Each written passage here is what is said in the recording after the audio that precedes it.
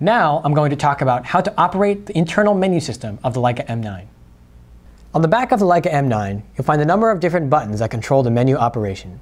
The first button, the menu button. Pressing brings you to the camera's main menu.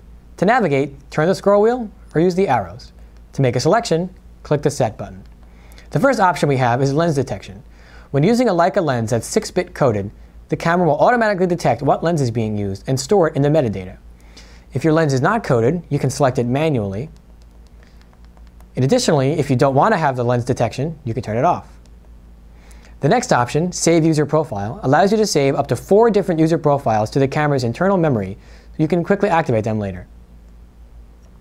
Advanced controls the camera's advanced. Standard, press the shutter, the camera will fire. In soft, a half press of the shutter will fire the camera. In discrete, when you press the shutter, the camera will not advance to the next frame until the shutter is released. This is great when you want to be extra quiet after you take a shot. Discrete plus soft combines the half press release of the soft release with the quick discreteness of discrete mode. Self-timer allows you to change 2 seconds or 12 seconds for the self-timer. Additionally, you can turn the self-timer off, so if you accidentally move the power dial to the self-timer position, it still will not activate the self-timer. Auto ISO controls the slowest shutter speed and the maximum ISO used when in Auto ISO. We like to set the slowest speed to 1/25th and the max ISO to 1250. Sharpening, color, and contrast are only going to apply to in-camera JPEGs. So if I have the camera set to DNG only, as I do here, these options will be grayed out. Bracketing setup allows you to change auto bracketing on the camera, great for shooting HDR. Click Set, and you have access to the number of exposures, the sequence which they will be shot, whether the normal shot, then over, then under, or under, normal, and over. Also, the increments in between shots, from half a stop up to 2 stops. To change your exposure compensation by default is activated through the Set menu, which we'll show you soon. To change that, click Set. You can now change exposure compensation using the setting ring, or holding the release button halfway and turning the setting ring. Monitor brightness adjusts the brightness of the camera's LCD, as seen here. Histogram, you have 3 options. 1, you have a standard histogram. 2, your color RGB histogram. And 3, set up your clipping. If you want clipping warnings, you can have overexposure clipping warnings or over and underexposure clipping warnings. Folder management allows you to create a new folder on the memory card. You can select up to 5 different characters to change your folder name. Auto Review tells the camera how long to display the recently shot image. I can change my duration from off all the way to permanent. In this option, if I hold down the shutter release, the image will display. As soon as the shutter is released, the image will disappear. You can also set whether you want a histogram to appear when the camera does auto review. Auto power off will put the camera to sleep after a designated amount of time. To wake the camera up, simply half press the shutter. Flash sync tells the camera whether to sync the flash with the first curtain or the second curtain.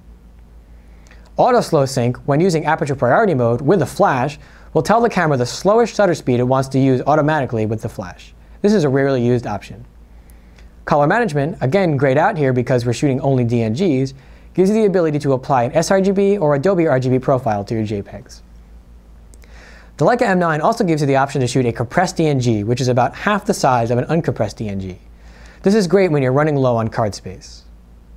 Reset will reset the camera's functions to factory default settings.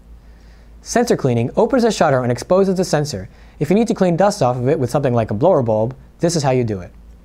Date and time allows you to hit the camera's date and time.